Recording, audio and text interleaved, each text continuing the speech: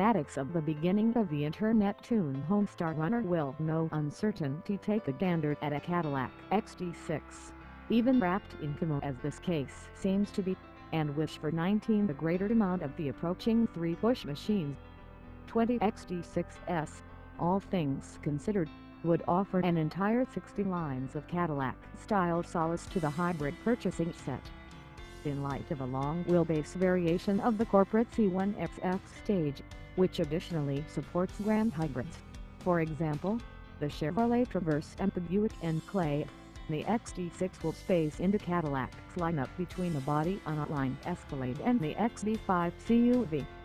In spite of the fact that we don't know anything in the method for powertrain subtle elements, we accept the XT5's 310 HP 3.6-liter V6 is a bolt, and we wouldn't be awfully astounded to see the turbocharged form of that motor, which has seen obligation in the XTs, show up in the long wheelbase ute.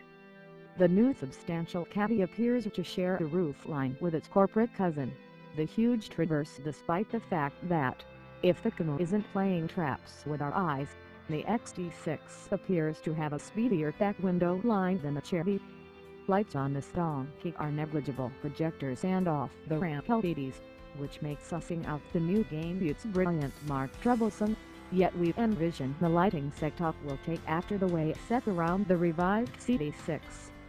Reputed to bow at the 2018 Leaders A Car Expo this fall and set to hit merchant parts in the spring of 2019, the XT6 will rival setup portion players, for example, the Audi Q7, Infiniti QX60, Volvo XC90, and the 10 best-winning Mercedes-Benz GL's class, and newcomers, for example, the 3-push variation of the stalwart Lexus RX. What's more, if Cadillac offers the turbocharged 6, the XT6 will remain as an immediate test to the forthcoming twin-turbo half-and-half Lincoln Aviator. We have an inclination that even Stinko Man could get behind that.